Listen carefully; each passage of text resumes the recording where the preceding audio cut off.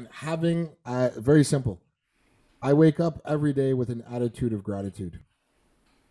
It's the people around me, it's the climate around me that makes me who I am. Obviously, it's how I react to it that will either prolong the negativity, or I'm woke enough to just, okay, you know what? This no longer serves me, kind of like what you were just saying, Russell. This no longer serves me. It doesn't make that person bad. Nope. If you want to go on that path, great. That's your path. But I cannot even get into this with you, right?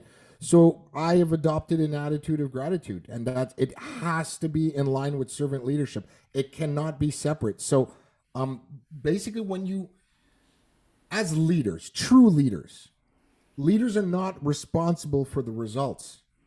Leaders are responsible for the people that are responsible for the results, right? So once you really wrap your mind around that and you focus very much on the inputs, and the outputs take care of themselves.